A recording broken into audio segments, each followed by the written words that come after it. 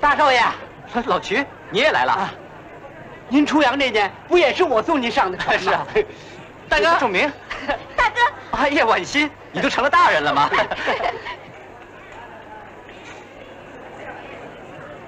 爹，国涵，可把你盼回来了。是啊。哎，景轩，叫爸爸，叫啊！真真。 不认得爸爸啊？真真叫啊叫！你看，爸爸给你带个什么来？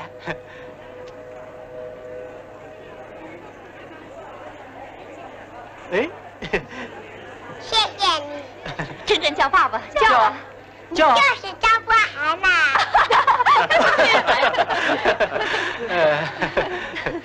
婉欣，大年呢？大概他校车去了吧？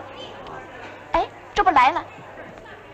啊，表弟你好啊，路上辛苦了啊！大年表哥你好啊！好，舅舅，那就让表弟回家歇着吧。对对，仲明啊，你给你大哥雇辆黄布车去吧。哎，好啊，不，我已经雇好了汽车了，舅舅。汽车？哎，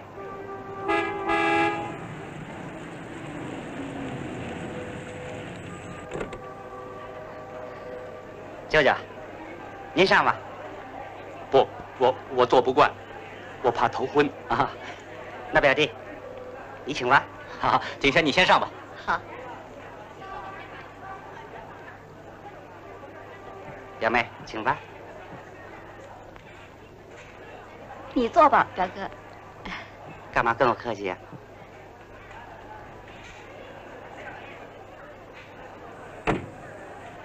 哎，你就坐前面吧。啊，哎，好。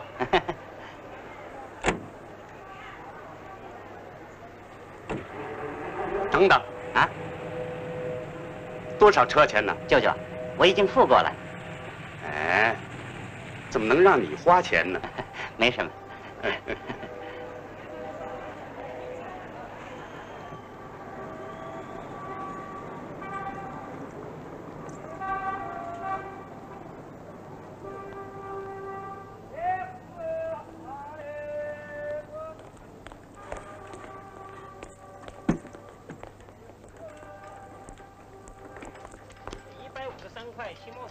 走，钱我明天给你送来。好。哎，这货什么时候到呢？走啊，走，走。好了，咱们上个月的账清了，你再替我找20箱爱国牌蓝布，最好在10天以内啊给我送去。好了，好了。大少爷啊，沏杯红茶的。好。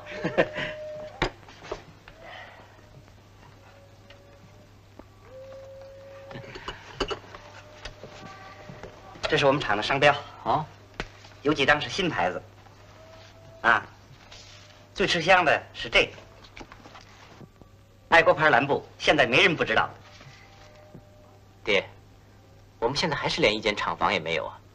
没有，我们还是包了几家小布厂出的货，染布也是交给人家代染的，这样开销省，风险小。现在牌子做出去了，赚钱是稳的。可这不能算是办厂了，爹。办厂可不容易啊！这2年，日本纱厂把中国厂都挤得差不多没路走了。你知道不？多少办厂的人，都看着我们眼红呢。我爹来了。亲家，普全哥，岳父。哦，我还没到码头上去接，实在叫没法子。岳父您太客气了。普全哥，这儿坐。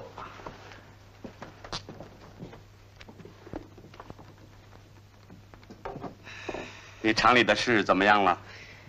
完了，亲家，资产倒挂，法院和银行今天派人来了，决定停业清算。唉，10几年的心血，落得这么个下场。爹，这怎么会的？您的厂规模不小啊。这几年你在外国，不明白我们这行的难处。时事不太平，市面不景气，日本纱厂逼得凶。3年前，我逼得没有办法，向中国银行做了厂级押款，财产对折股价，背的还是1分1的利息。明明是个陷人坑，可你就不能不往下跳？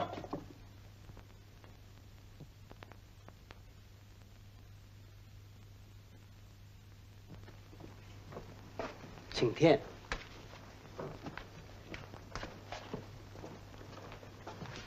姓宗的，请您跟我吃饭。奇怪，无亲无故的，他一个劲儿要跟我见面。宗一春，这个人是干什么的？宗一春，这个人跟日本人有关系，可得当心呐。他找上你们不会有好事的。那怎么办呢？亲家，这顿饭不好吃啊。你回掉他吧。那我打个电话去吧。哎，别回掉，让他加发一份请帖，我跟你们一块儿去。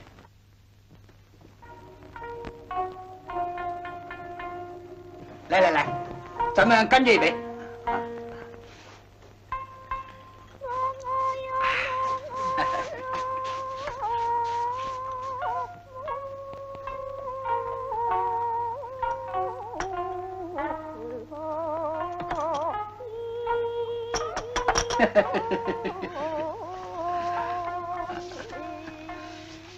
今天请各位赏光，是为了谈一笔买卖。这个买卖很特别，要请各位多多帮忙啊！请吩咐吧，宗先生。是这样，我想买你们一张商标，爱国牌的。是你要买？别管谁买，反正有人能出大价钱。做买卖无非是为了赚钱呢，对不对？宗先生，我们打出这张牌子来也不容易呀。我知道，抵制日货是许多厂家和买卖人都吃了大亏啊。你们很幸运，闯出一张爱国牌。放心吧，张老板，我出的价钱够你受用一辈子的，连子孙都花不完呐。可是有一个条件，请你把大光明染织厂的招牌收掉。您的意思是要我们关厂？是摘招牌。小老板，你当然明白，大光明较明是个厂，可是钉子没有一枚，机器没有一台。我姓宗的担保，买卖由你们做的，我可以介绍你们给日本厂家做批发。谢谢宗先生，您替我们想得很周到。爹，我们该走了。哎，别生气啊，包涵兄，咱们都是中国人呢，谁还不愿意自己人好呢？张老板明白，跟日本人硬碰可要吃亏的。谢谢。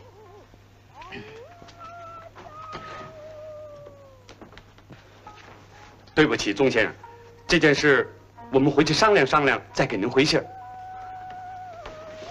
儿。张老板，价钱方面我们还可以商量。我后天听你的回音了。好好，好。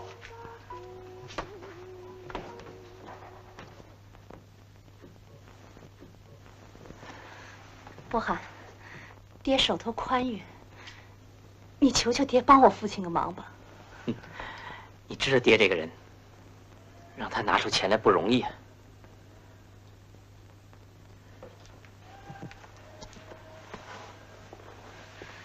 爹要不帮一手，我父亲眼看就要破产了。我看着他，真难受。景轩，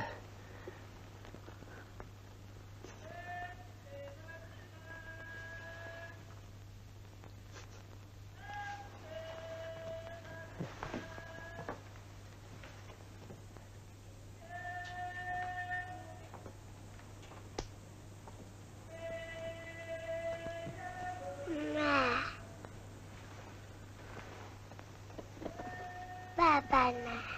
睡吧。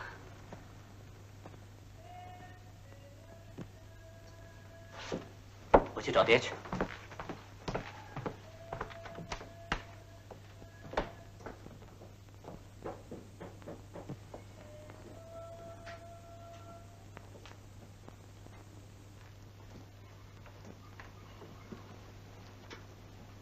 爹，您想妥了没有？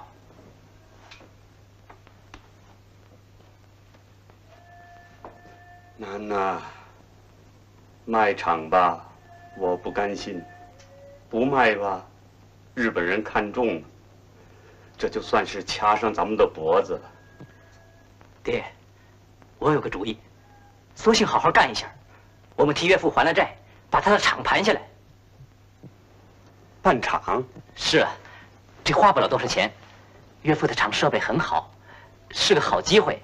再说也帮了亲戚的忙啊。不行吧？你岳父不就是个榜样？据我看，岳父不是个内行，他经营的办法不够多的。孩子，可是我们不能跟外国人拼呐。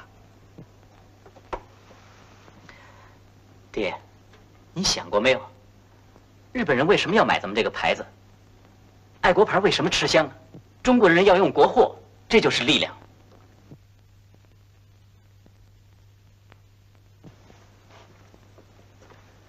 我们中国人应该有自己办的厂，只要我们能够自产自销，就能跟外国人竞争的。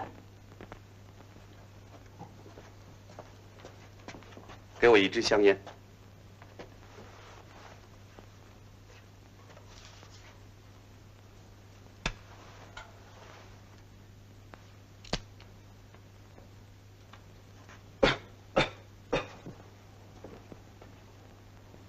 也许你的主意是对的，爹。可是你要永远的记住，这是在黑海洋里行船，随时都要防着风浪。我明白，爹。你知道不？我到上海来当学徒的时候，是光着身带着铺盖卷来的。吃辛吃苦这几十年，才撑起了这点家业。我当初送你出洋的时候，也就是为了让你翅膀长硬了，有朝一日好接替我。我老了，不能不为你们打算。老二，人不够机灵，可是在我身边磨练了这些个年，管家是靠得住的。大年做买卖是一把好手。对厂也是赤胆忠心的。妹妹跟大年是不是有点意思？去年春天，他刚死了老婆，身边就剩下一个男孩子。要是把你妹妹许给了他，亲上加亲，这样办起厂来不是更牢靠了吗？那您问过妹妹没有？你找谁呀？来。你过来，爹有话要跟你说。爹，这个，爹想问你，你觉得大年表哥这个人怎么样？你要是觉着合得来，你跟爹说嘛，怕什么？我随便。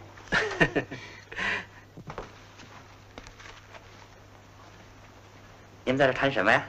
哦，我们在谈办厂的事情呢。啊，我们想把岳父的厂派来，自己来办，你看怎么样？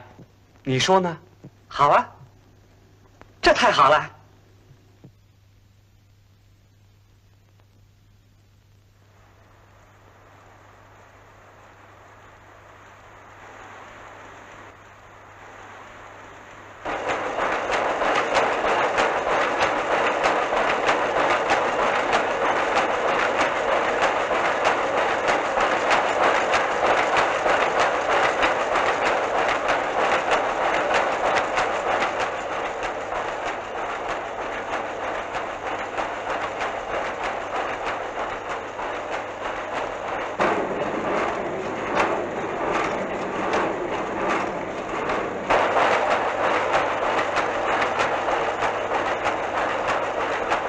海珍的伤怎么样了？还没好呢。好，就这样吧。好，以后我们再找时间再碰头啊。好。经理，高岛棉花快用完了，赶快想办法吧。好，我知道了。哎，经理在这儿。您判断一下吧。您给我们看看。您看，这明明是他们织布车间织的细密不均匀的问题嘛。这关我们什么事儿啊？他们细纱巾的纱有粗有细，有松有紧，就是神仙也没办法。你们都推得干净，你说说，你温度是怎么样处理的？你等一等啊。哎，温度检查过了，可你们呢？这明明我看这是你们操作问题，你们吧。工人派来代表跟我提出2个条件：第一，要我们按时发工资；第二，工资的一半要折合银元发给他们，不答应就要罢工。那带头闹事的工人是谁啊？不就是老区的儿子曲海生？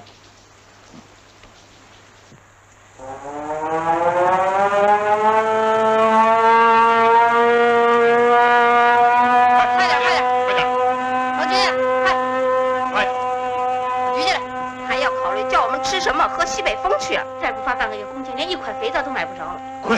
少生气啊！我们快饿死了。我浑身稀湿的，脏了您的手了吧？少废话，滚你妈！连工钱都发不出，还开什么厂？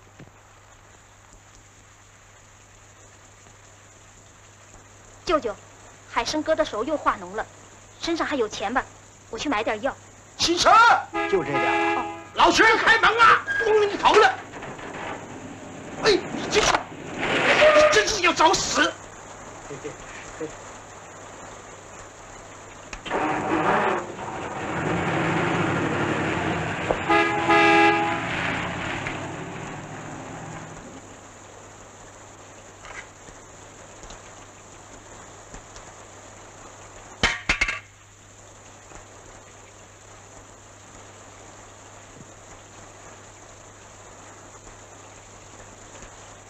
舅舅，你晚上早点回来吧。哦。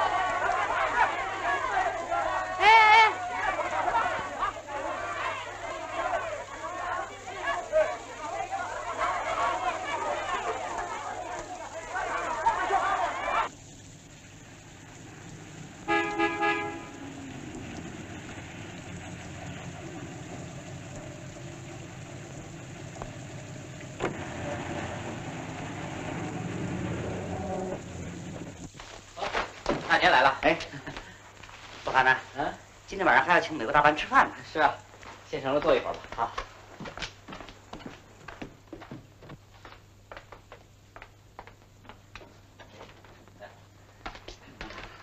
大哥，老二呢？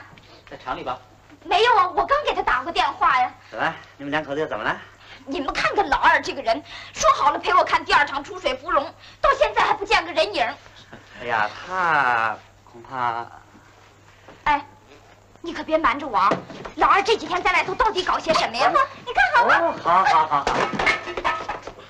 爸爸，好，你们这是大出买进的啊！哎，好，行情看涨了。好。姑姑，这个给你，谢谢你啊。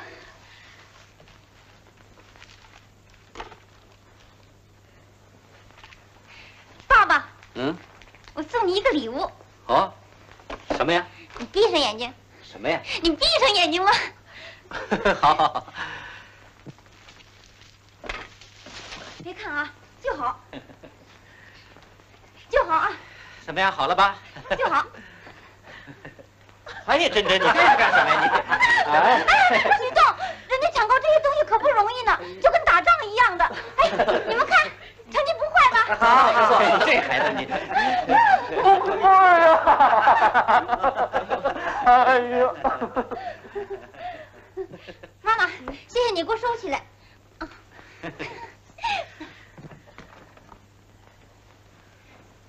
开饭了，你还上哪儿去？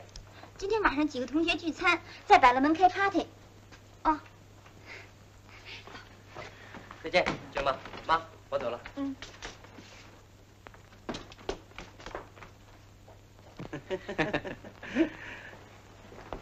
大年，我先回去了。忙什么？王鑫，不来四圈吗？不了，我不在家，毛毛就不好好吃饭呢。大哥，我回去了。等一会儿吧，等一会儿我顺便送你回去。你还出去啊？哎，今天晚上7点半有个饭局，请美丽洋行的美国大班。是你请客啊？是不含请客，由中华纱厂邓经理出面。这是怎么回事？怎么跟美国洋行打起交道来了？最近我们厂里原料很困难，要是能跟美国洋行赊批棉花呀，那就有办法。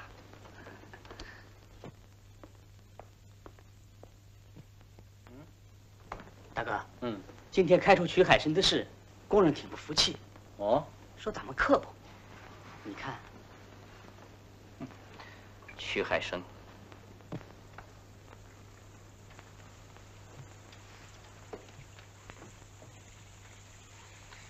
行了，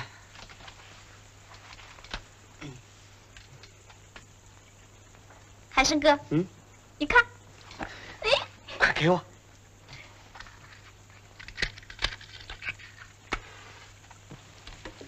怎么？舅舅，海参哥一个人在家里挺闷的，就让他抽一根嘛。海参，这太气人了！老板说你的假期已经满了，还不去上班，把你给开除了。什么？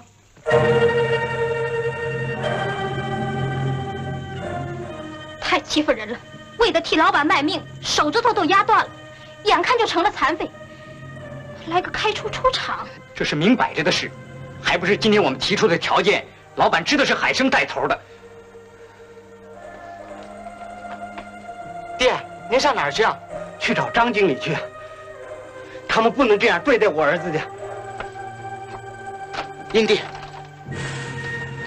舅舅，别去，咱们犯不着求人家。爹，找他也没用，老板是不会跟咱们讲交情的。不，爹。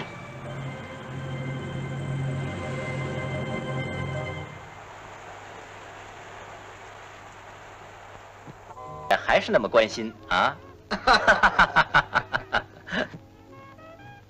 自己人嘛，人生何处不相逢啊！老杜真讨厌，你们这打的是什么哑谜呀？I'm sorry， 莲希，别生气，回头我陪你打牌。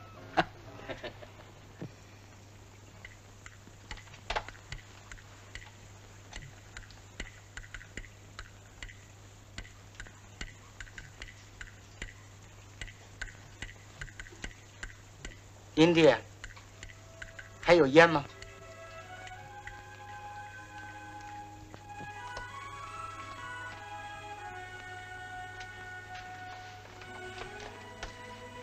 还难过呢？算了吧，日子还长着呢，这笔账总有一天要算的。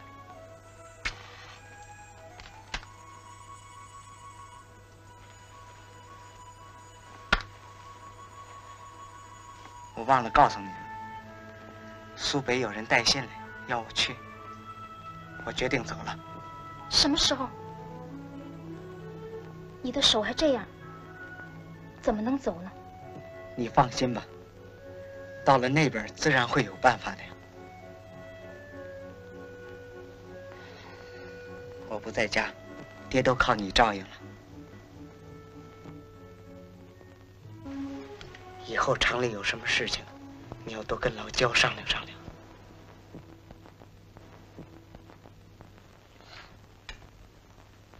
来，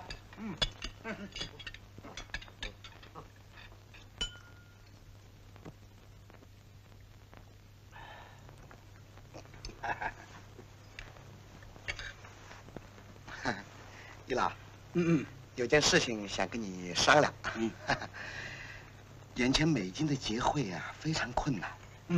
我们有些厂家，想向美丽洋行赊一批棉花，请你帮帮忙了啊！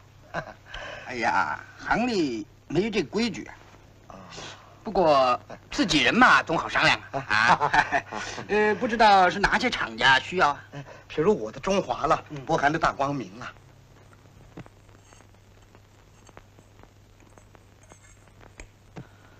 波涵兄是做的爱国牌，一向是提倡国货的，用美棉怕不太合适吧？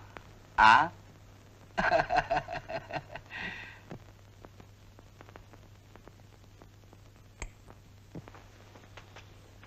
来，小姐。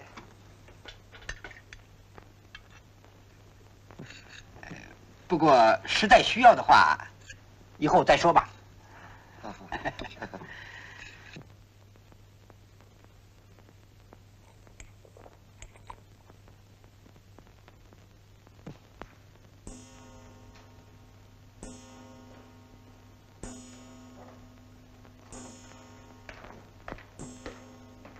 经理，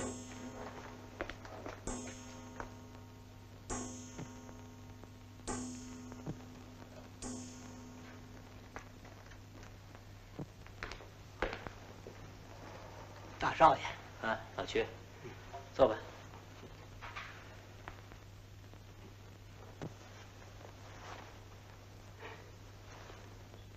张经理啊，海生他叫厂里给开除了，你也许还不知道吧？嗯，我知道。不，张经理，您不能这样做呀！我儿子的手都被机器给咬断了，您叫他往后怎么办呢？叫他拿什么来挣饭吃呢？我就是那么个儿子，张经理。我替你们家干了20多年了，20多年了。老太爷开店的时候，我就跟着他了。我明白你啊，老屈。可你儿子很不讲交情，他不像你呀。工人闹事，总是他在背后捣鬼。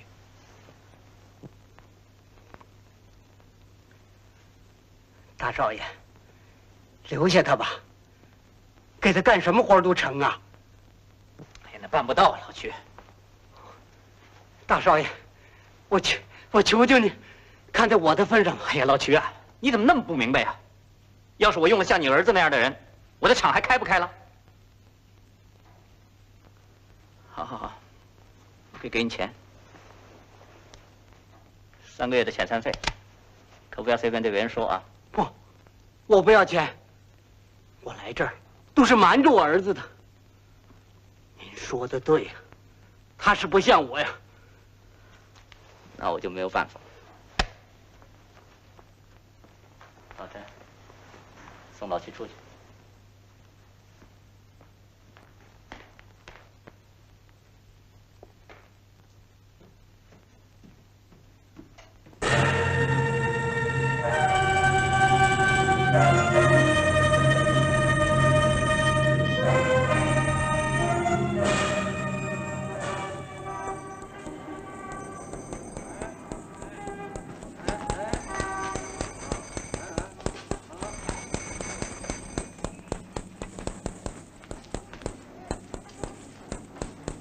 发出去啊！林先生，至少得给我9龙头花布12箱。好，林先生，说好了啊，我那9箱一定要请您帮帮忙啊！啊，一定一定，我给你们想办法啊！我跟经理商量一下，知道了啊啊！哎呀，我们摊子大呀，忙吧忙吧啊！票子就开过来，好好。我看，喂。什么？德芙 RS 颜料还看涨？哎呀，今天客户逼得很紧呐，看样子非开50箱不可呀。好好好，有数有数。这客户嘛，总是要应酬一下的。哎，你叫他们先等一等吧。啊，今天颜料的行情还看涨啊，我已经补进了一大批了，现在得赶紧去调点头寸啊。好吧。喂，喂，浙江兴业银行吗？嗯。赵向你吗？啊，我博涵呢。哎，嘿嘿，哎，我马上有急用啊，想请你调点头寸。30万。不行啊，老兄，今天银根特别紧啊，要么你到上海要去想办法看。好好好。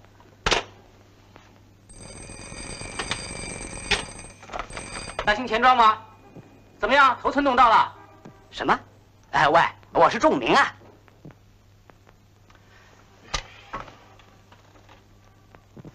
大哥，你马上到厂里来一趟。今天工资不发，工人就要关车不做了。什么？好，你告诉他们放心吧，明天一定发。喂，不成啊，这话我跟他们说了好几遍了，还是你来解决一下，啊？啊，我来也没有办法呀。你来吧，你来好一点。好，我就来。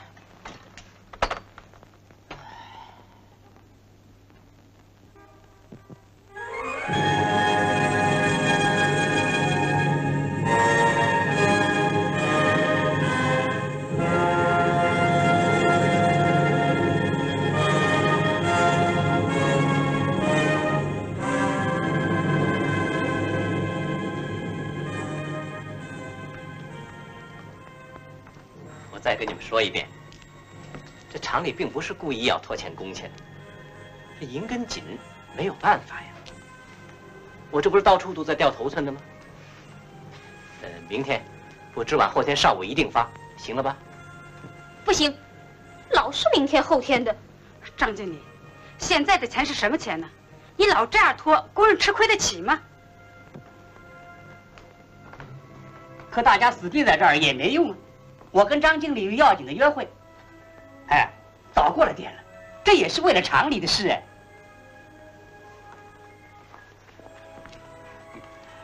厂里的困难你们知道吗？原料恐慌，电力不足，成品们又没有销路，有了销路也是赔老本，可公交电费、苛捐杂税，到时候都得拿出去。跟银行借款嘛，8、9天的利息就是1倍呀，你们知道吗？工人都饿着肚子给你们干活，你知道吗？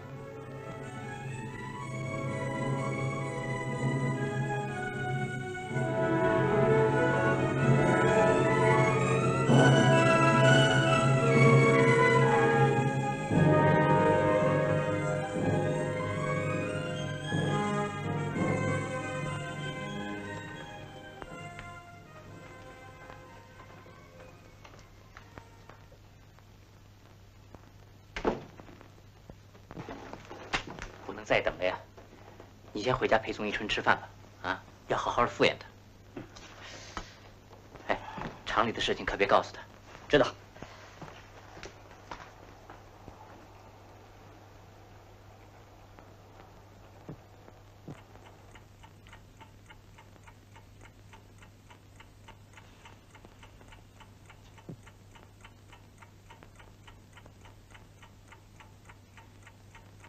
真对不起，伯涵准是临时有了什么要紧的事了。自己人，不要紧。兰小姐，要早知道，我们还可以多玩几圈呢。是。哎呀，李老，兰小姐，抱歉。哎，咱不等大哥了，先请吧，啊。先请吧。请啊，先吃啊！好。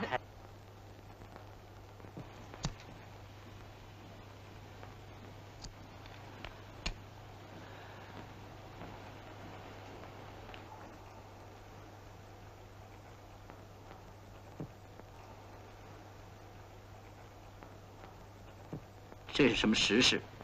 大家都明白。反正这个厂也是今天不知明天了，遇到了大家都没有好处。唬人不顶事儿，还是得老老实实拿出办法。工钱怎么办？配给米没球，怎么办？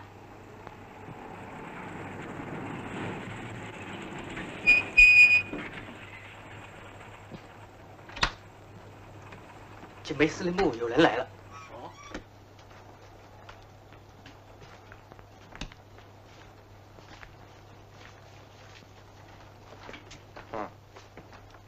你就是张经理吧？嗯，我就是啊。我是警备司令部经济科的。我们得到了报告，你们厂做了许多犯法的事情。什么？你们私套外汇，拿纱布做黑市买卖，还有，在市场上乱抛空纱、买空卖空，扰乱市面。你知道这叫什么罪名吗？先生，这也不能单凭您一句话吧？哼，你怕没证据？笑话。好吧，那么请你到警备司令部去一趟吧。这怎么回事啊？我简直弄不明白了。政府还要不要我们办实业了？还给不给我们一条路走啊？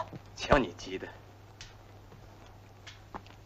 张经理，大家都是场面上的人，对吧？我这叫公事公办，没办法才来。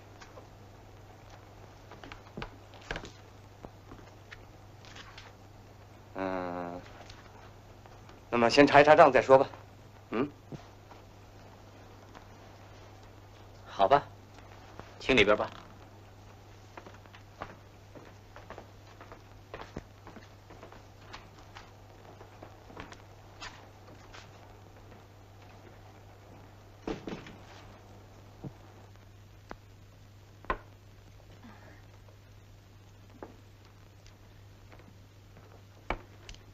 兰溪小姐，我给你当参谋。行啊。呵，哎呀，当心要出大牌啊！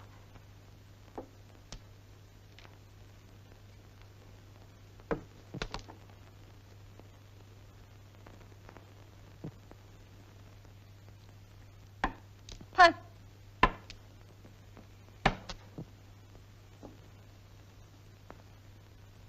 喷。哎，满了满了。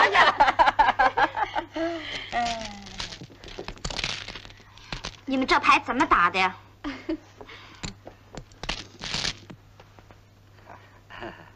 是，最近厂里情况很困难，工人们正在闹事，所以这个我知道。你老兄也得打打主意才好啊。是。姨老啊，我自己做的那笔美棉，得请您特别关照啊。当然，我们可以来一个君子协定。往后你们厂里做美棉，你可以搭上一股，我拿最好的价钱给你。不过厂里可要吃点亏呀。你是大光明的有功之臣，这个也说得过去。好，那么就这么着吧，请姨老您来调派吧。啊。哎，博涵怎么还不回来？他今天晚上他不会回来了吧？怎么？上回你不是说过，博涵刚做了一笔美会，是不是？那是怎么？警备司令部没有人到你们厂里来过？什么？警备司令部？啊，对不起，姨老，有点小事情拖住了。坐。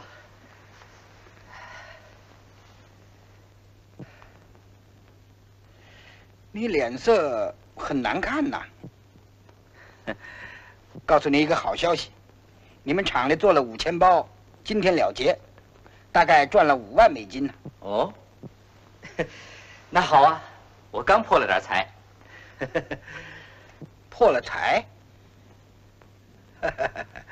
老弟，这个年头办工厂办个什么劲儿？吃力不讨好。是。时局很坏，万一共产党来了，资产阶级，你还想活啊？姨老，你对美棉的行情是看涨还是看跌？当然看涨。我有个打算，想在美棉上试一下运气，数目搞大一点。时局好转了，那不用说了。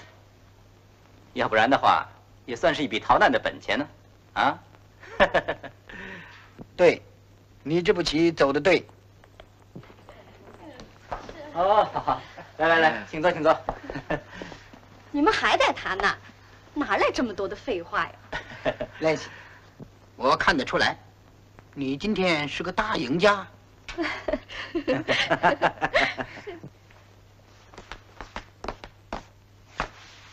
你跟兰溪搞的什么鬼呀？当我还不知道呢？这还不明白？我们不能让人家输钱呢。哼，你们拍人家的马屁，我凭什么陪着输钱呢？哎呀，何必这么认真呢？是多少钱？我给你啊。哎呀，你别挨着我。大头小头要不要？大头小头要不要啊？要快买都有啊。要这个什么涨价了啊？涨价了啊！涨了啊！大头要不？大头有吧？小的有小的。大头，大头小的有。大头小头都有啊。要不要快？要快买。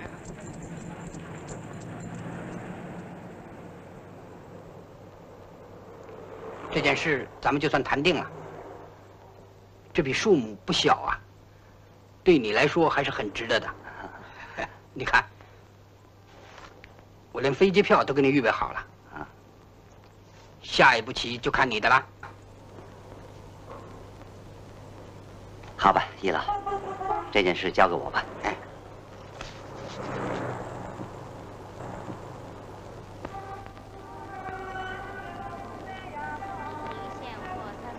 78磅一。糟糕，涨了是不是？新华远旗3毛5分64磅一，米特林现货3毛1分81磅一。新华远旗3毛5分66磅一，米特林现货3毛1分84磅一。张经理又涨了。你看，刚才让你买你不买，多么好的机会啊！错过了。新华远旗3毛5分68磅一，米特林现货3毛1分87磅一。喂，是我呀，哎，易老来电话。哦，哎，告诉你啊，时局有好转的消息啊。怎么？时局有好转消息啊？易老啊，您看靠得住吗？自己人嘛，告诉他不要错过这个机会，要大量的买进呐。是，一定大量买进。您等等啊，我还。新华远旗3毛5分62磅一，米特林现货3毛1分80磅一。张经理跌了。怎么样啊？新华远旗3毛5分60磅一，米特林现货3毛1分78磅一。买吧。12000包，16000包吧。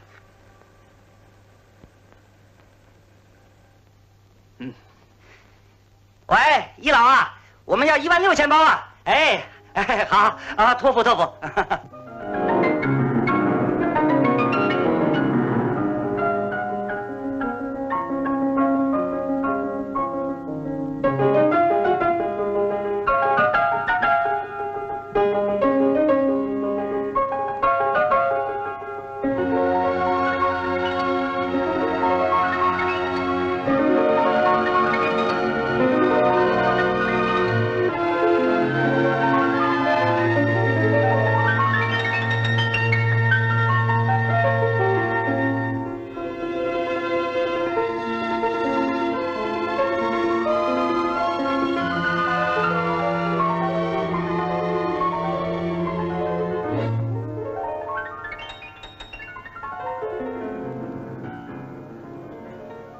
可是你要永远的记住，这是在黑海洋里行船，随时都要防着风浪啊。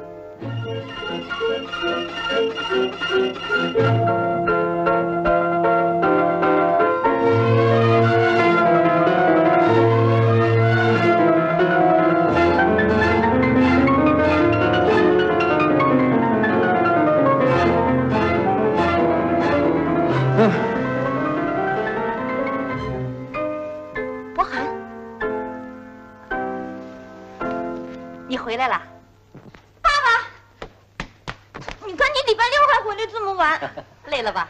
没什么。哎，你怎么不弹琴了？来。啦啦啦啦。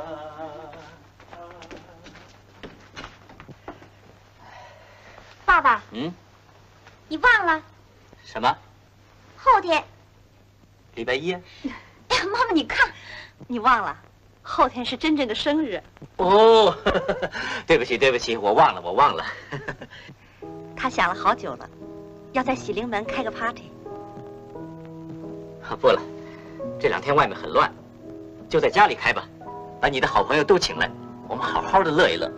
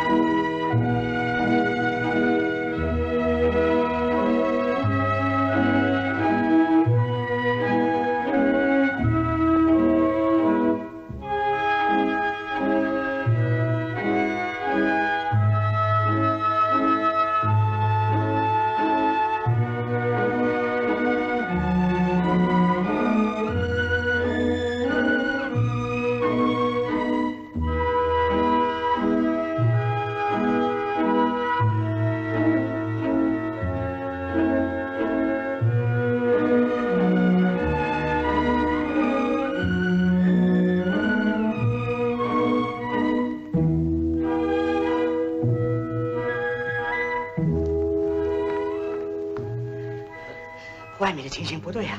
路上一卡车一卡车的，尽是国民党的伤兵。哦，看样子，上海早晚要完了。还是打主意走吧。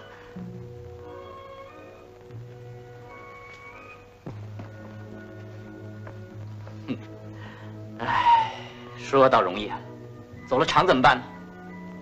再说前天跟美丽洋行做那笔期货，把咱们能活动的全部资金都拼上去了。哎呀，你还蒙在鼓里呢。老邓刚让我告诉你，说钟义春跟大年串通起来坑了你了。什么？那么现在美棉的行情怎么样？听说纽约市场已经起来大跌风了。去听听行情去。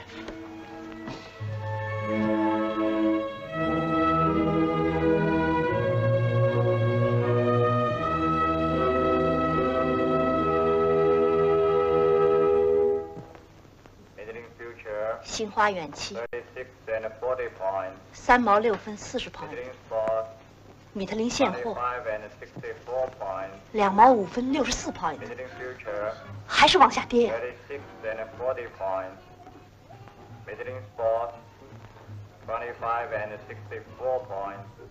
苗头不对呀，要美丽洋行给纽约总行打个电报了结了吧？不，等一等。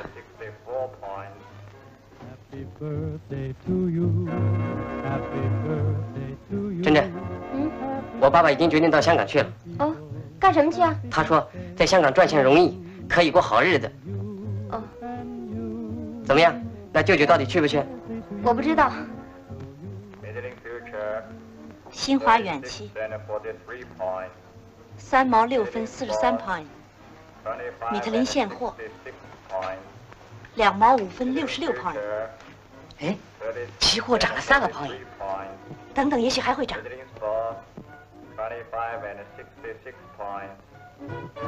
林岩，哎，这是我的好同学林岩。哦，跳舞去吧。我不会跳舞。没关系，你去好吧。新花远期3毛6分32磅，米特林现货2毛5分53磅，怎么又跌了？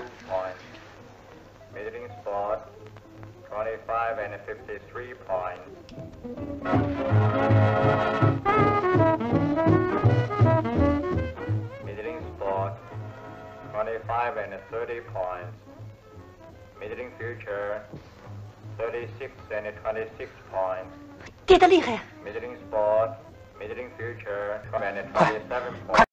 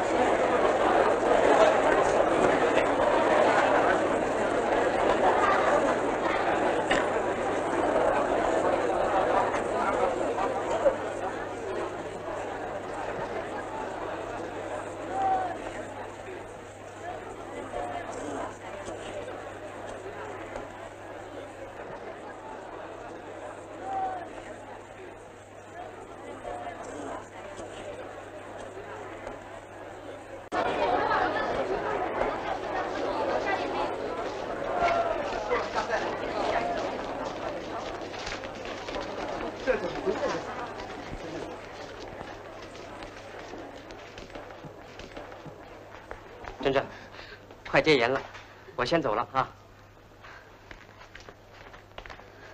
快上楼去看看吧，明天我来看你啊。小姐。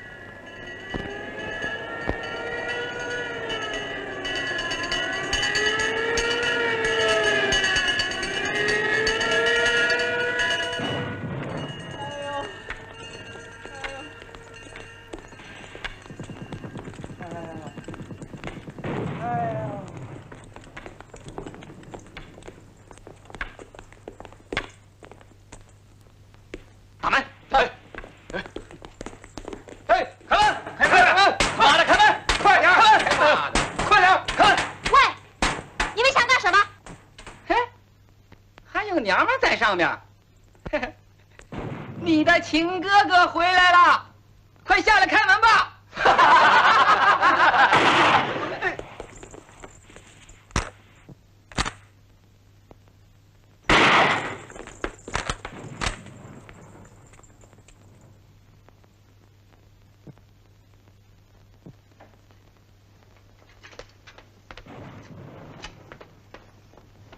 一共只有4张飞机票，都在大哥那儿，咱们怎么走呢？走到我手里了。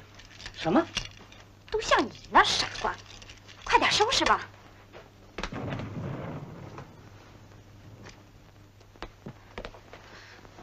咱们真就撇下大哥他们，只顾自己走？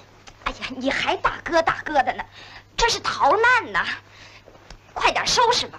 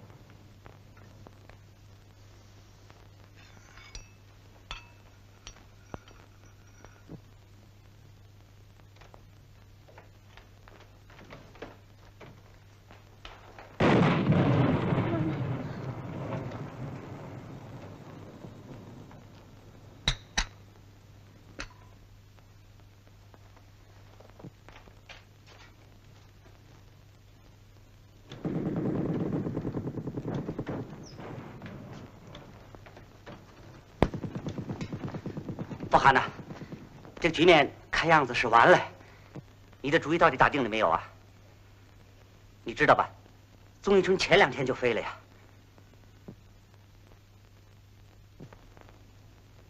哎，你怎么不说话呀？出去！你怎么翻脸不认人呢？滚！好，香港见。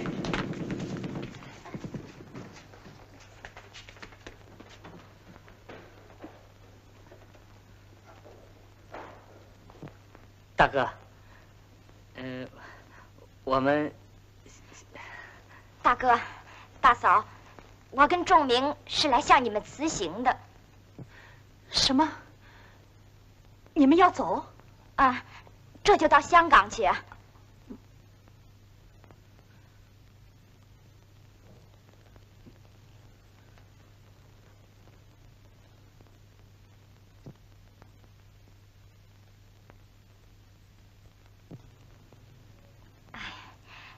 这也是大难临头各自飞，没法子呀。你们也早点来吧。二婶，你们这也太……算了，景轩，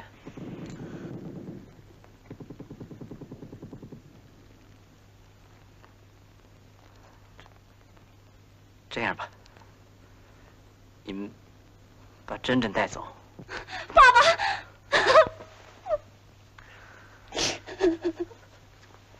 万一将来……不，爸爸，爸爸，我不去啊，爸爸啊，珍珍，妈妈，景轩，放开，让珍珍走。不，爸爸，不，景轩，让珍珍走。不，妈妈，妈妈，妈妈。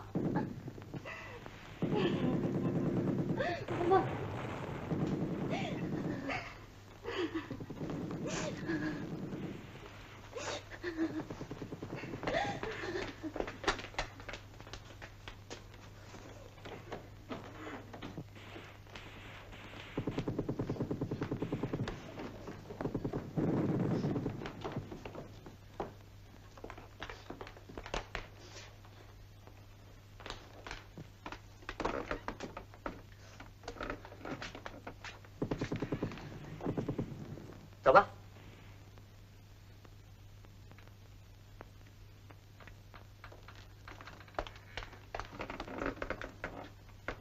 珍珍，妈妈，我不去，我不去。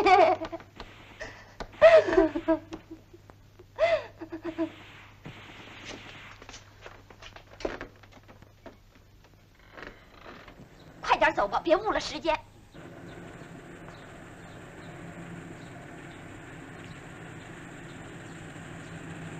二少爷、二少奶奶再见。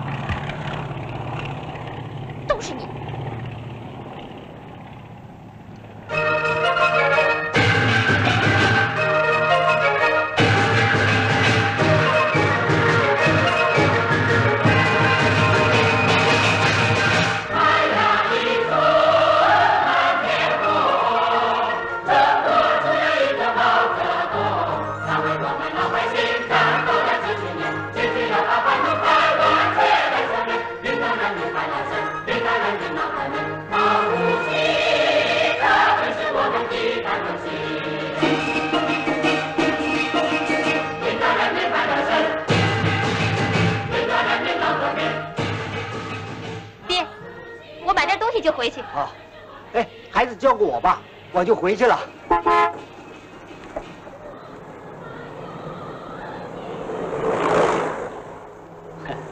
看工人的干劲儿，产量还能往上提呀、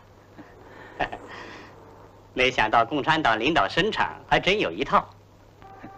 是啊，不过今天细沙间出了一点岔子。什么？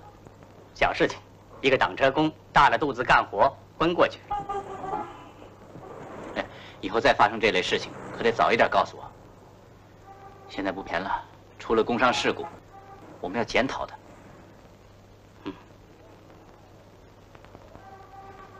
孙子啊，又乖又聪明，爹也疼，妈也疼，爷爷抱你爬到天上摘星星啊！海生怎么还没回来呀？大概又到什么地方玩去了。当了区委的工业部长啊，还是像个小孩似的。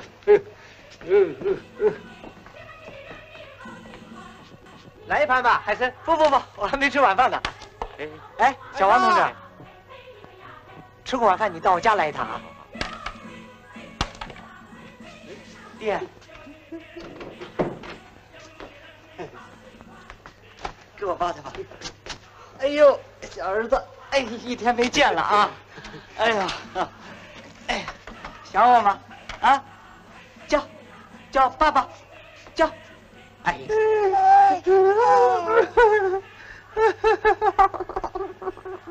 那不看我？吃饭了。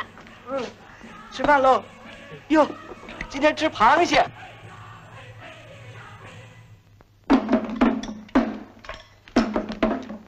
好了，别打了，咱们坐一会儿吧。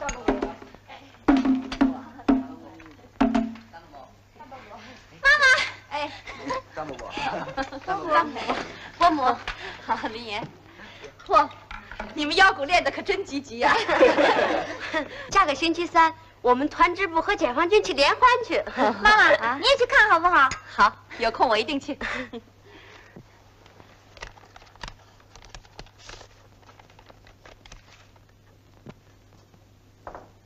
珍珍，你看，嘉靖送你的照片。哎呀，你看，哎呀，这谁呀？我表哥从香港寄来的。哦，是他呀。哎呀，真奇怪，怎么他从前跟他玩的那么好？你们瞧，这阿变样了。爸爸回来了。哎，回来了。哦，今天怎么那么热闹啊？今天我们练腰鼓呢。哦，好，坐。张伯伯，林岩来了。张伯伯，爸爸你累了吧？没什么。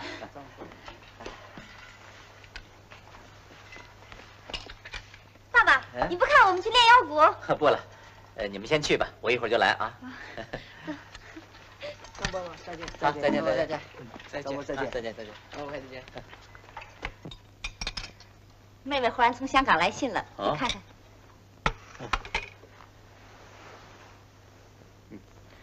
说些什么？说你跟大年之间有误会，看在妹妹份上别介意。还说大年在香港开个金号，搞得很不好呢。看他们搞出什么名堂来吧，我总算运气，没让他们搞垮。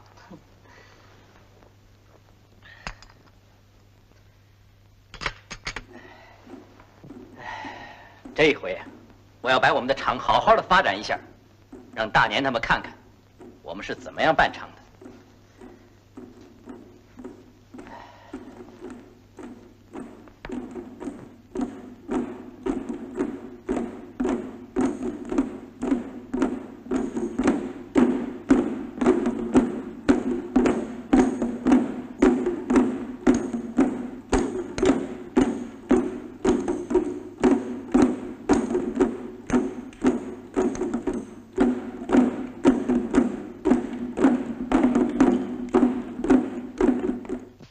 我也不得昨夜灯花房，今日里喜鹊叫烟枪，国道是大祸，从天降贵客临门到我抓。安排正宗啊！不敢，那，这才是我们工商界的头等红角呢啊！来，这个礼拜轮到我做东，我这个很简陋啊，大家尽兴。康兄，这倒是别有洞天啊！哎呀，我们的女主人是越来越漂亮了啊！来了，你的老邓也显得苗条的多了。别开玩笑了啊！说句正经的，还是我们博涵兄的事业那是越来越发展啦！大家发展啊！是啊，这一方面是政府的照顾，另一方面呢，也是我们大伙儿能够同舟共济，这才能一帆风顺吗？啊，对，一帆风顺，干杯！啊！大家请入座吧。坐。请。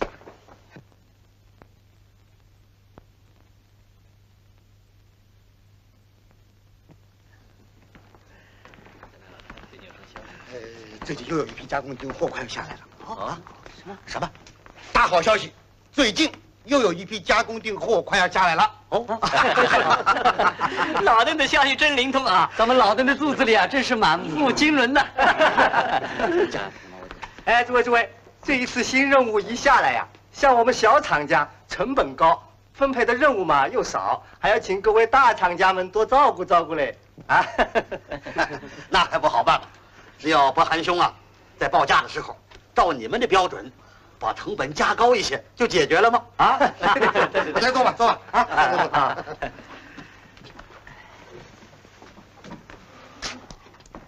我看呀，在轻工业这一方面呢，政府还是要依靠我们的呀！啊！是啊，这几年我们各位同行的事业都大有发展呢。啊，讲生产，讲办厂，这几年可以算是我们大家的黄金时代，真是大有可为啊！啊！来，我建议为我们大家的黄金时代干一杯。好，对，为我们大家的黄金时代干杯！干杯！干杯！干杯！干杯！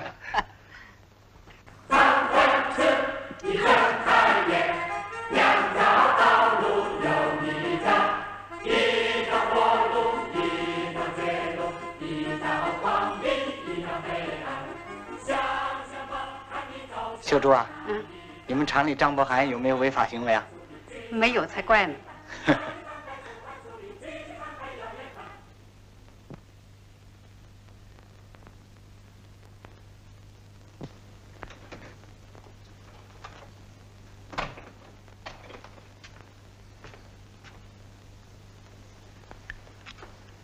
你还没有谁啊？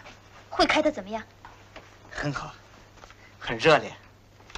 有些个工人当场就揭发了很多资本家的五毒行为，是得整整这股歪风啊！整吧，解放前憋这口气还没出呢，干脆把资本家厂没收算了。满不是那么回事儿。你想到哪儿去了，银弟？我想到哪儿去了？这笔账还没算呢。不算了，这样的账是算不完的。党的政策是要改造资本家，把他们带进社会主义。银弟，你要记住了，你是个工人，胸襟不能那么窄，不然你就要犯错误。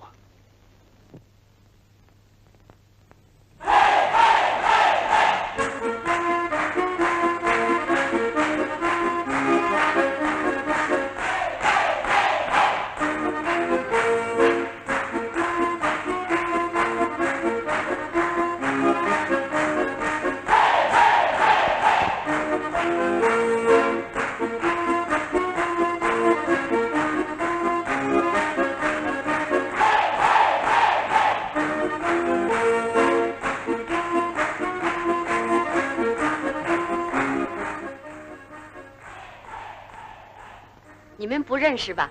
他是你们厂的工会委员沈银娣同志。你们这可真热闹呀！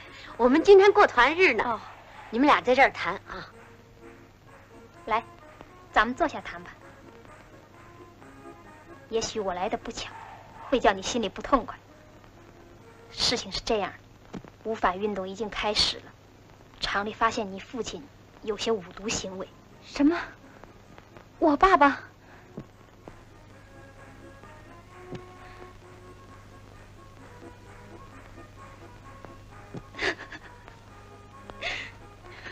别着急。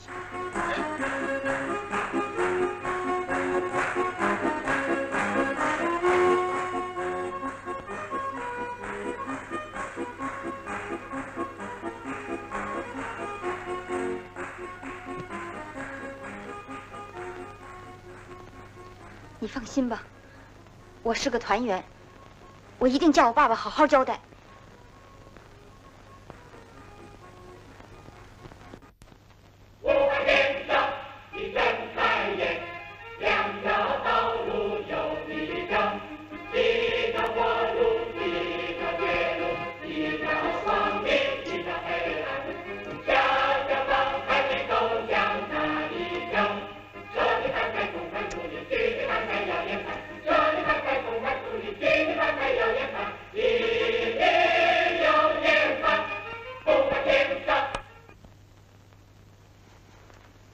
爸爸，哎，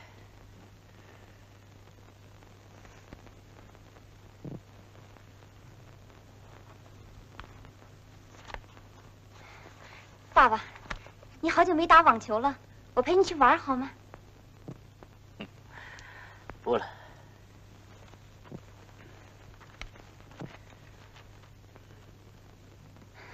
爸爸，你就跟我去玩一会儿吧，啊？好吗？伯涵，就去玩一会儿吧，散散心也好啊。哎，好好好。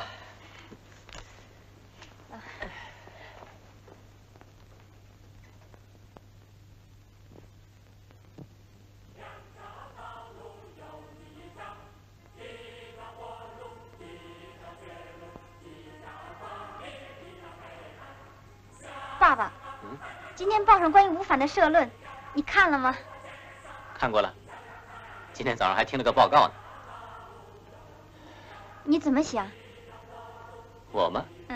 我是一向主张实事求是的，有么就坦白，没有吗？那你到底有没有啊？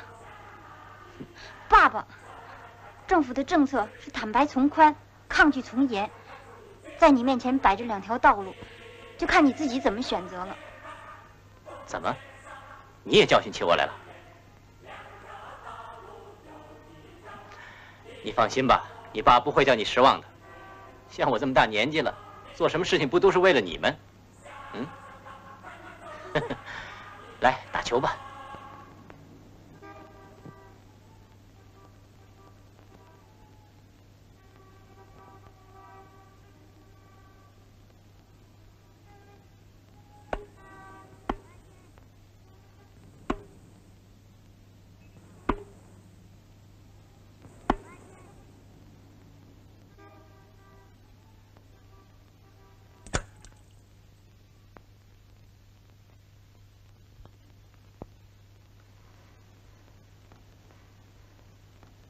英帝同志，我们的问题都在厂里坦白了，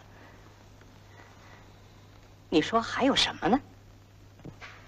请你们想一想，今天厂里有这个局面是怎么来的？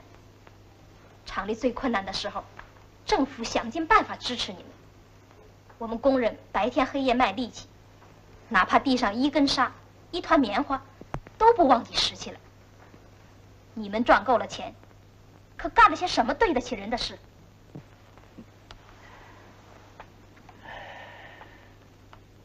沈云帝同志，这几年来，政府照顾我们，工人们支持我们，我们不是不知道的。当然了，我们这种资本主义的经营方式，跟新社会有抵触，可能给国家带来了损失。不过我是一向拥护共产党、拥护人民政府的呀。这次五反运动嘛，我们当然是以实际行动来响应政府号召的了。是啊，是啊。张经理，希望你的态度老老实实的。政府的五反主要是反调五毒行为，让你们更好的奉公守法，把生产搞好。是。可是这次你们的交代和我们掌握的材料距离太远了。哦。比方说，厂里长期有计划的偷工减料，这是怎么回事呢？这里面嘛，也许有些弊病，不过也是有账可查的，啊。早查过了。还有，厂里替政府加工订货，你们为什么按小厂的标准，把成本提得那么高？哦，有这样的事？啊？当然了，这些事儿是瞒不过我们工人的。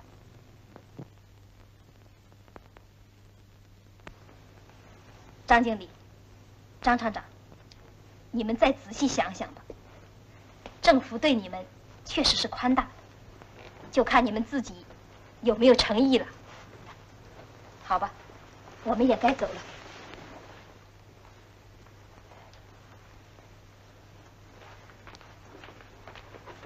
英俊同志。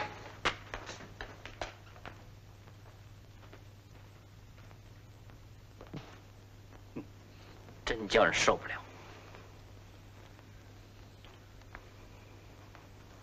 哼，什么叫反五毒啊？还不是为了要我们的厂？可不是。别伤着脑筋了，我们损失点钱算了。你懂什么？真垮了，往后还在不在这个社会上站脚了？这些个工人们，往后更要爬到咱们头上来了。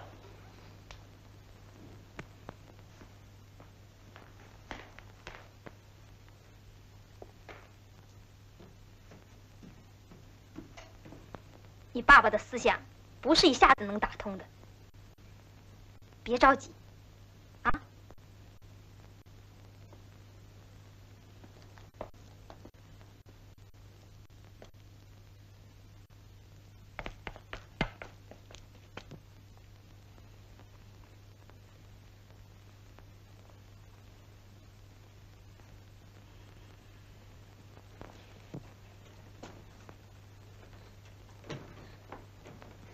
爸爸，你骗我！你答应我要好好坦白的，你怎么到现在还不老实啊？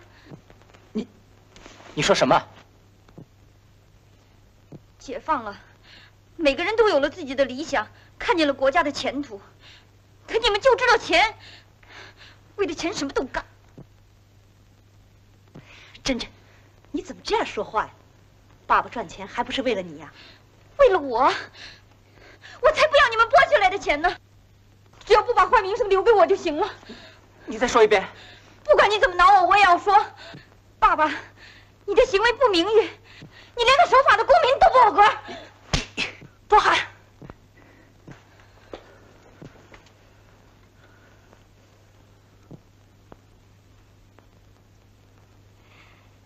你会后悔的。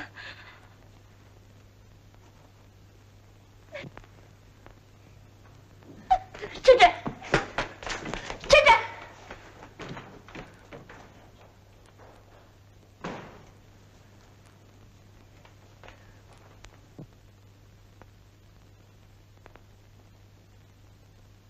不喊！什么事啊？珍珍跑了。怎么？快把他找回来！好，你打电话问问李岩。王晨，预备车呢？喂，是林岩吗？文珍到你这儿来过没有？什么？没有来啊？哦，他不在那儿。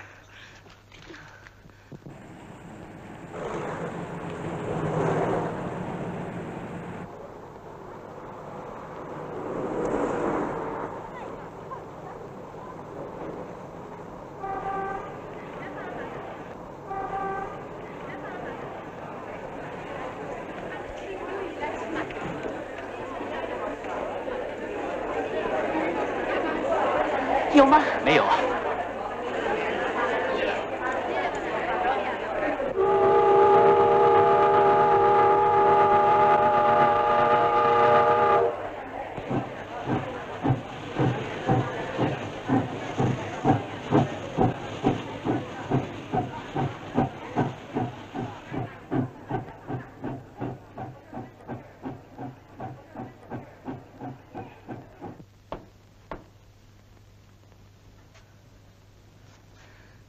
你怎么能忍心打他呢？也难怪珍珍呢，她在外头让人家指着脸说是不法资本家的女儿，心里怎么会不难受？啊，算了，就当我没生这女儿。你倒想得开，就为了钱，连女儿都不要了。现在好容易才算过上安逸日子。你何苦在钱上闹出这么些事情？你烦死了你！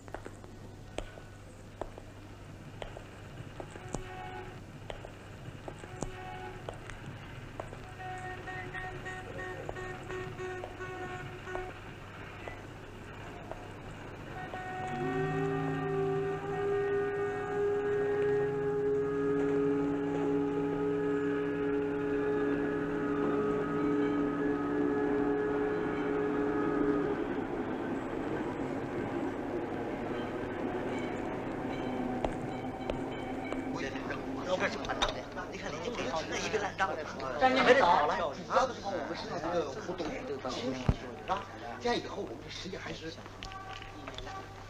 哎，不涵，怎么样啊？啊？我想了一夜，我都想通了，啊！政府指给我一条光明大道，同业们也不断的指引我，我为什么不走呢？我为什么要让人叫我做不法资本家呢？啊？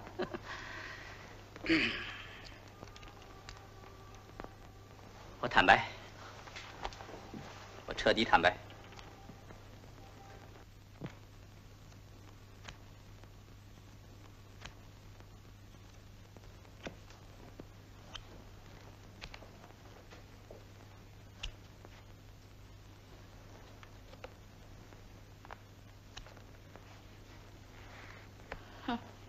你们倒好啊，这些日子一个种花，一个玩牌，多自在呀！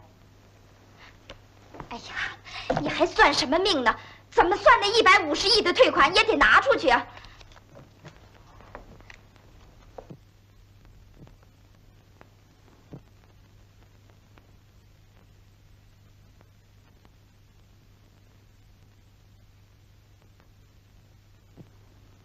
哼，到底打的什么主意啊？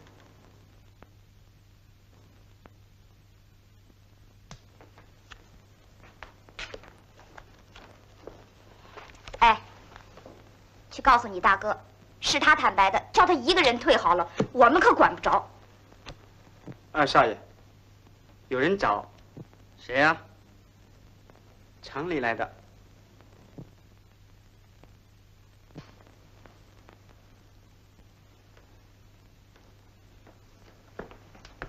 啊，营地同志，有什么事吗？请坐，请坐。增产节约委员会来了一封公函，最近你们也不到厂里去，所以我们特地送来。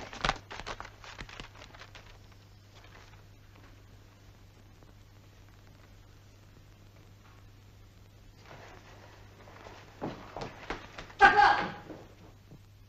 大哥。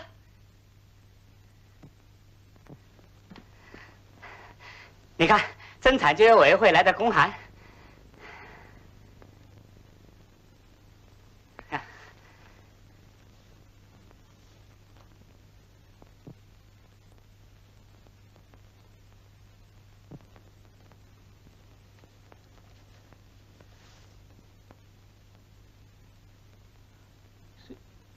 这不会弄错吧？我们原来坦白的是150多亿，咱们现在政府核实的结果，只算我们20多亿了。张经理，恐怕那个时候你也以为政府是要你们的钱，所以你的交代不是实事求是的，有些不必要的也交代了。现在明白了吧？政府当时不是为了要你们的厂。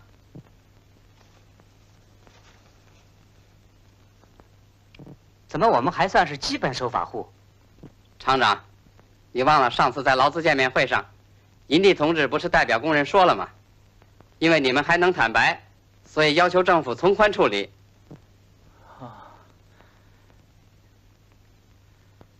营地同志，张经理，厂里生产有些问题要和你商量，你们有空还是到厂里来看看吧。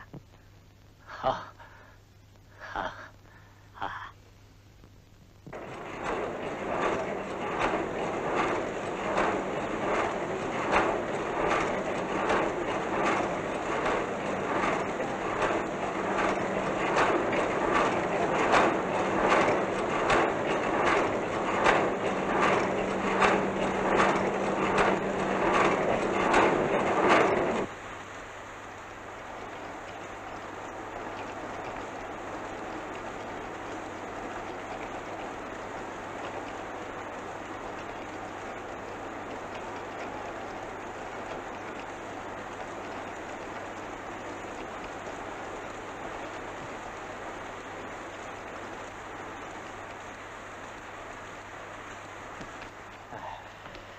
总得想个办法。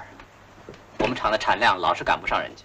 我看，作为私营厂，这个产量已经到了顶点喽。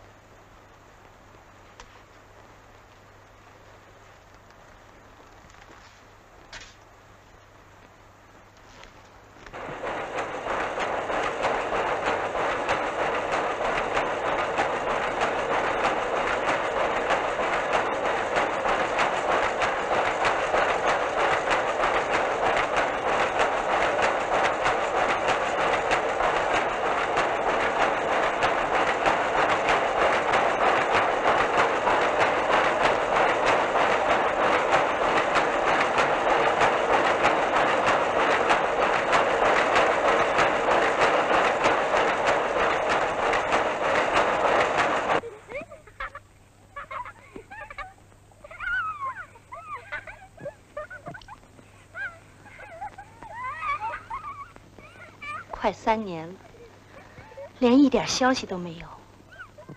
大嫂，别净想着真的，儿女都是假的，疼他们也是白疼。就拿我那几个孩子说吧，连老三那么个不丁点小东西，现在也是一套一套的教训我。可我就这么一个女儿。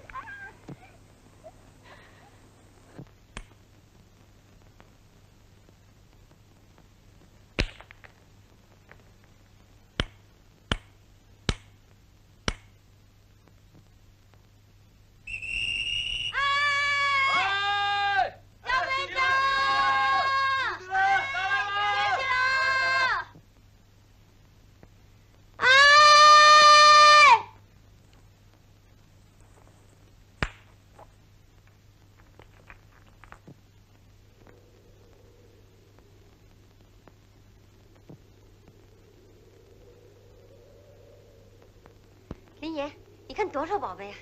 哎，在这儿坐会儿吧。哎，队长让我给你的。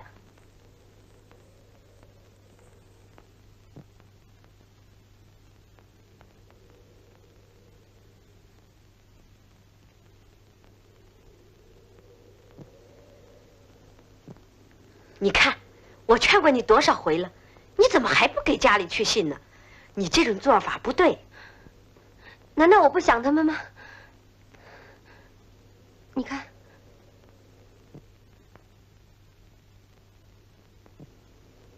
哎，怎么不寄出去呢？你呀，真是个孩子。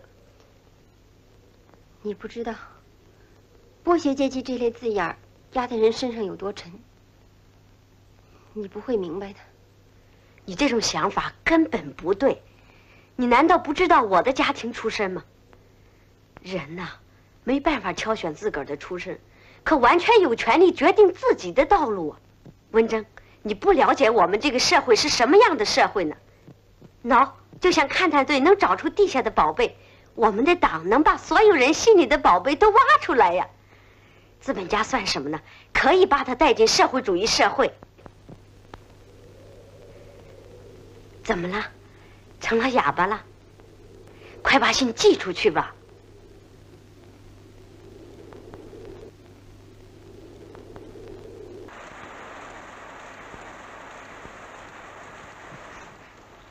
这2年来，我们厂的产量总是不稳定，政府的订货嘛也常常拖期。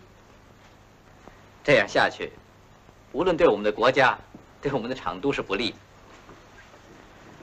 我们研究了一下，提出这样一个加速运转建议，请大家考虑吧。怎么样？大家谈谈，啊？经理这个加速运转建议，对提高生产、如期交货，可以有很大的好处啊。张经理的生产热情是好的，可是不大结合实际。像我们厂吧，机器很旧，又从来不检修。安全问题一定要结合起来谈，不然是行不通的。拿织布间来说，就经常发生工伤事故。人家公司合营厂机器都有定期的检修制度，生产安全都搞得很好，可我们呢，老拖着。不要拿公司和营厂来比喻，还是根据我们的实际情况来考虑。我倒希望张经理根据我们的实际情况，搞出个车间安全办法来。照大家这样说法，好像我们资方是只顾自己，不顾工人死活了。我是为了要让我们的厂在生产上赶上国家建设的需要，才这样提出的。这个建议本身对不对，大家可以批评。既然是为了国家，为了生产，那就更需要全面地考虑一些问题。照现在这样，只强调提高产量，这还是一种单纯追求利润的做法。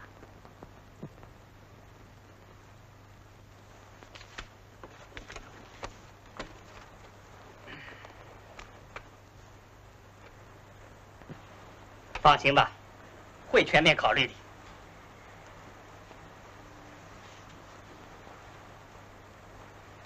这样吧，我们不忙做全厂的推广，先试验一下。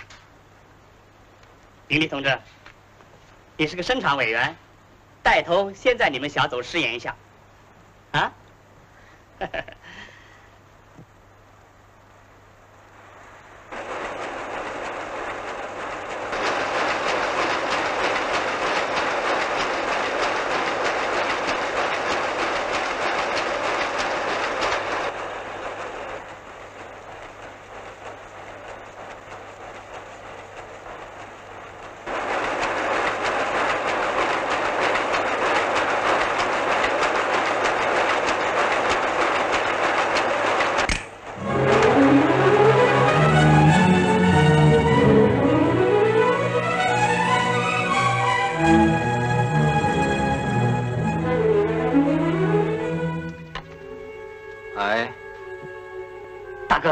出了大事了！沈营地试验你的计划，梭子飞出来，受了重伤了。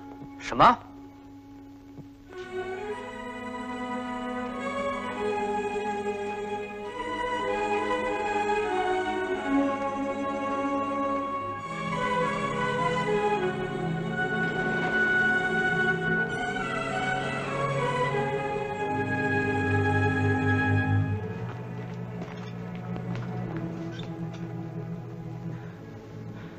营地同志，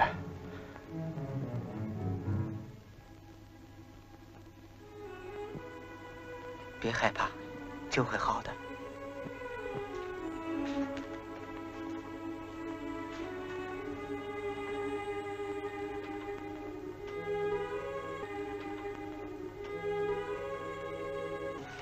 不要紧吧？要动了手术才能知道。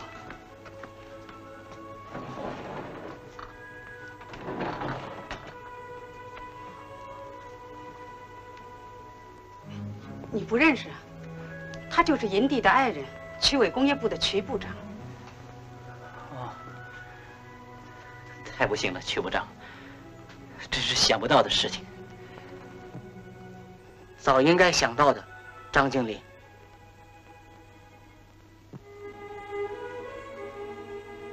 我知道你们这个厂，在这个厂里有多少工人流过血呀？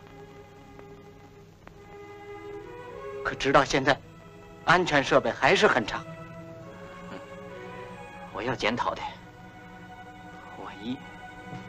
营地，营地，王伯伯，你安一点。营地怎么了？你也在这儿，张经理，你得给我一句话呀！我替你们家干了一辈子活了，还有我的全家，我的儿媳妇要有个三长两短，你得陪我呀！老曲，你看看我这头的白头发，是为谁白的呀？我的儿媳妇是为谁流的血呀？人心都是肉长的，你得赔银队的命，不，你还得赔我儿子的手呢，爹。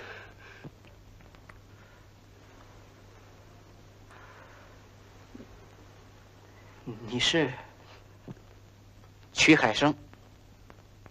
从前你们厂里的磨车工，叫你们开除了的。张经理，不爱惜工人，这是天大的罪过。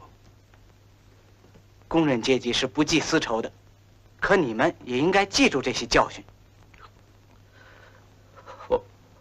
我该死啊！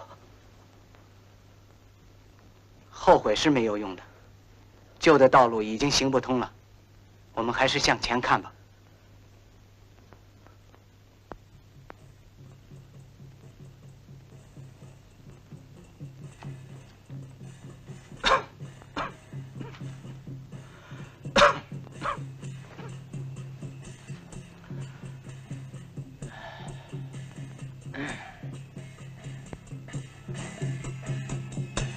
哎呀，波涵，你怎么又吹风了？哎，景轩，来来来，你看那边，你该吃药了。哎呀，我好了嘛。坐下坐下。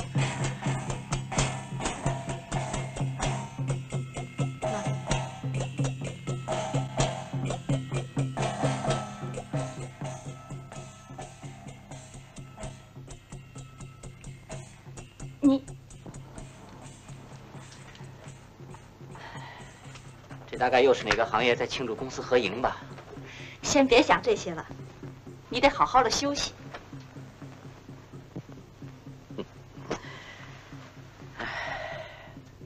景轩呢？这几天我总在想，曲海生的话是对的，我们早晚得坐上社会主义这条船，恐怕这是唯一的出路了。你愁什么呢？到时候人家怎么走，我们也跟着怎么走嘛。可是我们这厂，你舍得吗？这点事业，是我们半生的心血。是啊。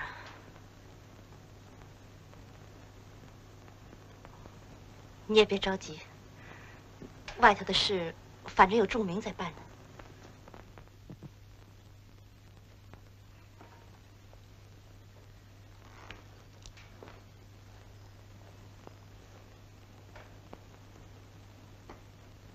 哎，景轩，你去给我拿点衣服来。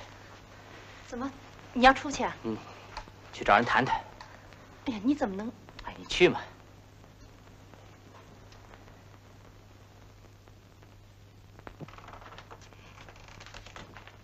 顾太太他们都从香港回来了，在大客厅等着呢。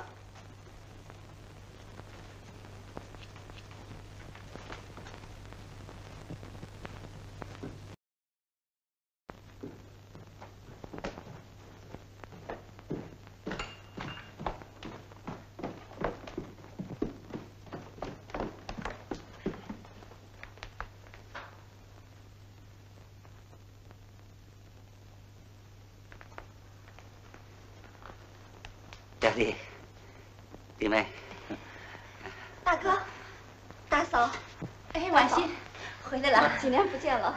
啊，回来了。没想到吧？来，请坐吧。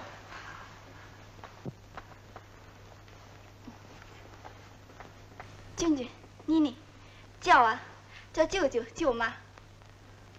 舅舅、舅妈。哎。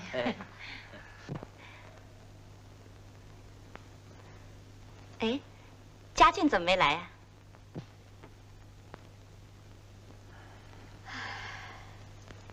别提了。怎么？这可怜的孩子，到了香港就花天酒地的，净交些坏朋友。去年喝醉酒兜风翻了车，就这么糊里糊涂送了命。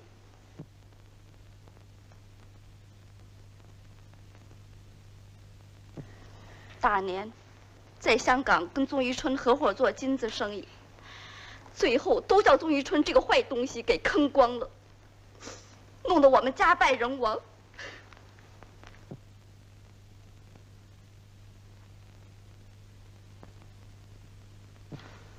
哎，别提这个，这都怪我当初走错了一步路。现在呢，没别的，我还是请表弟来帮我的忙啊。现在跟过去不一样喽。是啊，这个我也知道。现在不是建设社会主义嘛，我还愿意回厂为表弟效劳啊。没那么容易，要看厂里工人同意不同意。表弟呀，这话不能这么说呀。过去我为厂里也出过力，卖过命啊。别碰过去那些旧疮疤吧，大年。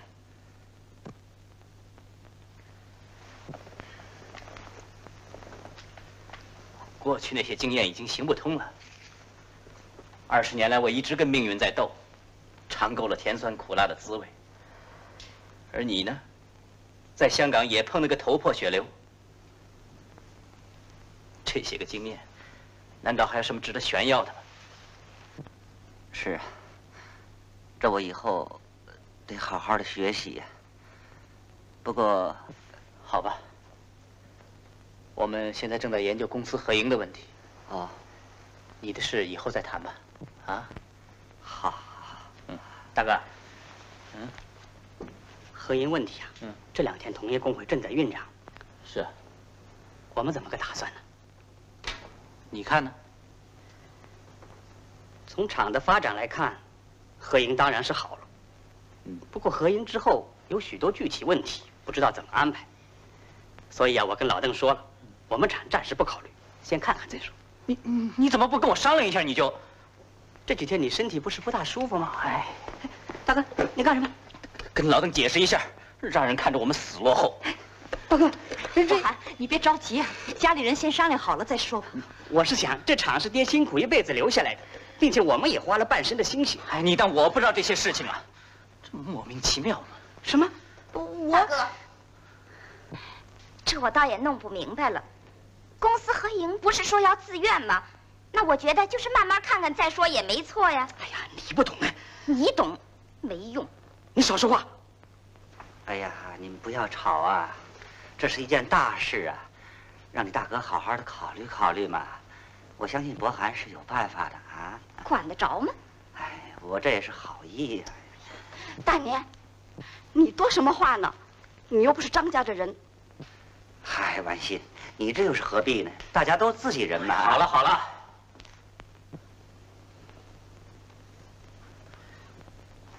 你们这些人呢，你们想过没有？这往后打算怎么办呢？啊，死抱着这个厂不放，这样下去还有什么出路啊？珍珍来信了，你看。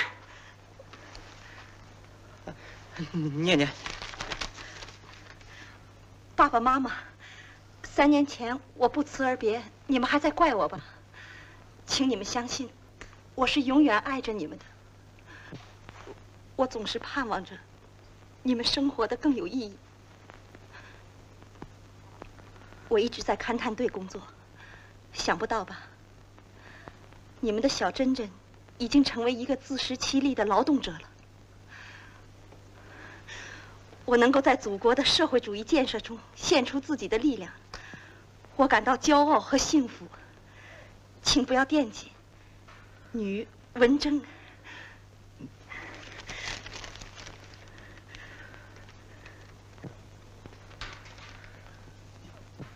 你们看看，我们的小珍珍现在是怎么样了？啊？我们呢？难道我们就愿意永远背着这个剥削阶级的臭名声，永远过着那种茶来伸手、饭来张口的生活吗？我们有能耐呀，为什么我们不能够做一个自食其力的人呢？